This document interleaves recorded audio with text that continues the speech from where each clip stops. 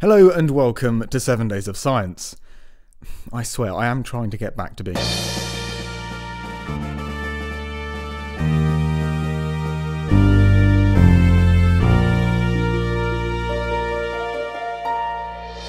Starting off the news this week, a new study published in the journal Proceedings of the National Academy of Sciences has used potassium isotopes to estimate the amount and general placement of water and other volatile elements and compounds around Mars, which would in turn give scientists a better idea of the potential habitability of the red planet.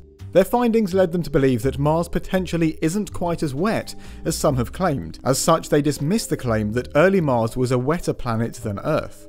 In addition, they come to the conclusion that a planet would need to be a certain size to retain enough water to allow it to be habitable, believing that Mars is too small for this.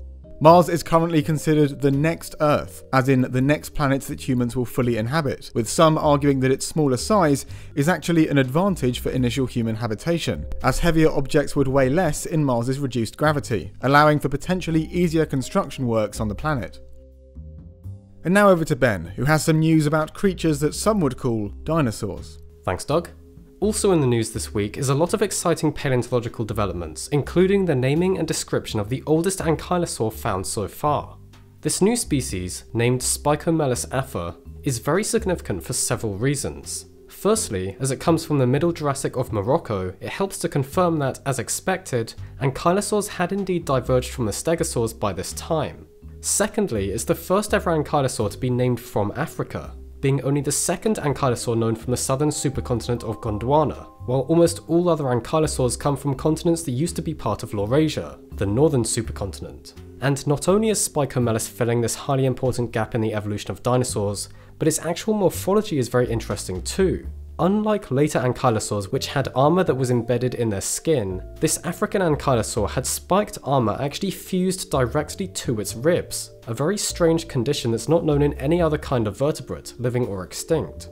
So it's an absolutely brilliant discovery that shows these dinosaurs were surprisingly diverse early on in their evolution, and hopefully paves the way for more amazing dinosaur discoveries to be made in this part of the world.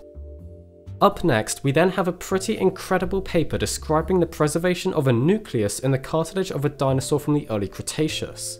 A remarkable fossil of the theropod Caudipteryx from northeast China actually preserves a fragment of cartilage which, although highly altered by the processes it underwent after being buried in sediment, contains the remains of chondrocytes, specialized cells that function to maintain the structure of the tissue. After demineralizing and staining the sample and then comparing the results to stained chicken cartilage, the researchers found that one of the Caudipteryx chondrocyte cells even contained a nucleus, and within it fossilized threads of chromatin, a DNA protein complex that helps to organize DNA molecules within cells, which is just absolutely mind-blowing.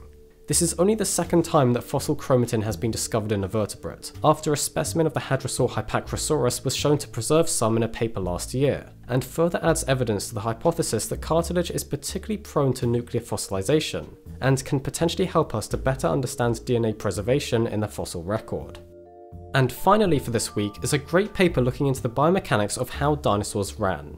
This paper generated a fully predictive 3D muscle-driven computer simulation of how the non-avian dinosaur Coelophysis would most likely have run, and came to an unexpected conclusion. Instead of the tail functioning as simply a static counterbalance when running, the simulation showed that it was in fact a crucial part of the process, flexing from side to side as the animal moved and acting as a mechanism for regulating angular momentum and improving the efficiency of the movement, being compared to the swinging arms of humans when we move. It's therefore proposed that such a mechanism was probably present in a lot of other bipedal non-bird dinosaurs with tails too.